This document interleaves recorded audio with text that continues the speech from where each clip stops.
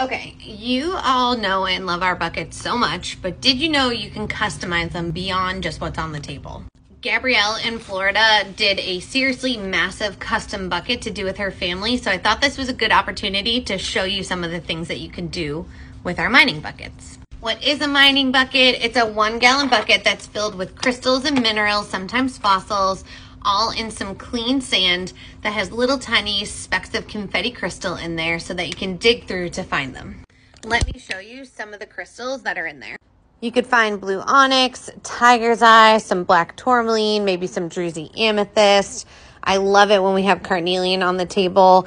They're all real and authentic stones, except for our agate slice. It's a real agate slice, but it's dyed for color so that the kids think it's super cool. So now that Gabrielle's stones are already in here, let me show you what she chose to make it even cooler. Let's start off with her Brazilian geodes. She ordered 2 of these. They're super cool and druzy inside. Our fossil egg, if you look really close, you can see that there's literally sometimes hundreds of fossils on these. These are a stone called trolite, and these are little mini half moons. One of the fan favorites is the mini mushrooms. This one is mahogany obsidian. We've got a palm stone. This is listed as a mystery. That one is Kambaba jasper, and also one of our mystery hearts. I chose sodalite.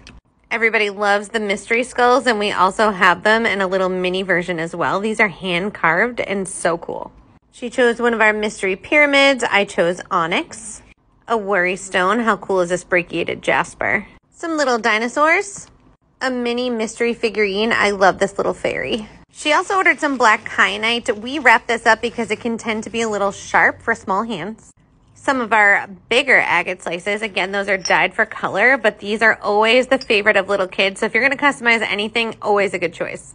I'm going to add a little bit more of our confetti sand on top to secure that all. And this I'm going to package on the side. This is actually clear quartz. It's dyed for color for that aqua, and then also that aura coating on it, but everybody loves these. Okay, now I know what you're probably thinking. Okay, but everything's just in layers. It's not going to be that fun to find. However, once we put the lid on top and we put this in a box, it does some shifting while it's on its way to you, and it mixes up even more. I'd say that's one heck of a customized bucket. What would you pick to put inside?